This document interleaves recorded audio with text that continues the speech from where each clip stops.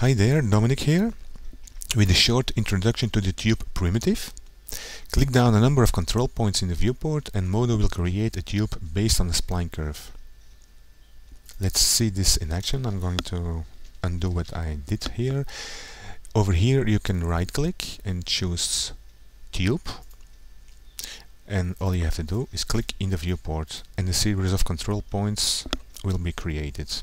While you're in add mode, you can also edit the position by hovering over the little square, clicking and dragging.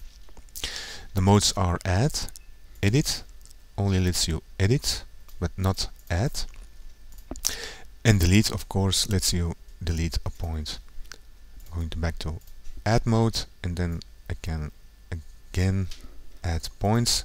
If I choose this control point and I click here, another one will be created between those two.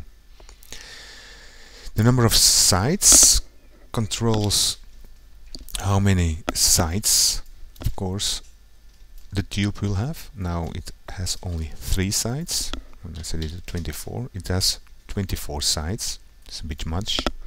12 will do. The number of segments is a number, how does it say in the manual, is the number of polygons between each control point.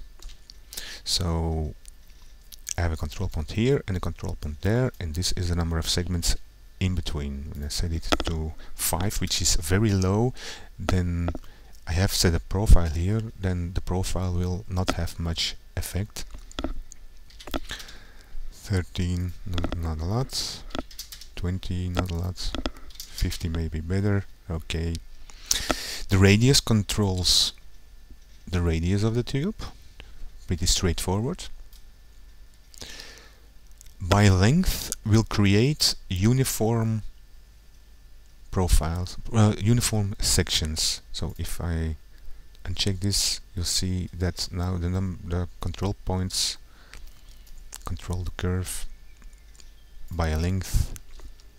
In the manual it says tube sections will have equal length across the curve. With caps on, the beginning and the end will be capped. Off, it will be a hollow. Closed will make a loop, make UVs or not. The scale controls the size of the profile applied to the tube primitive. When you see this in action, you will see that you can go from 0 to 1. I have repeat on and reverse inset on. When you don't repeat, it's just the profile completely along the curve.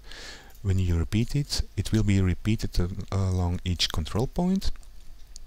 When I reverse inset, then parts that were thick will become thin and vice versa. And when I reverse the direction, the whole curve will be reversed. So a short introduction to the tube primitive in Modo. Hope you enjoyed it. Bye.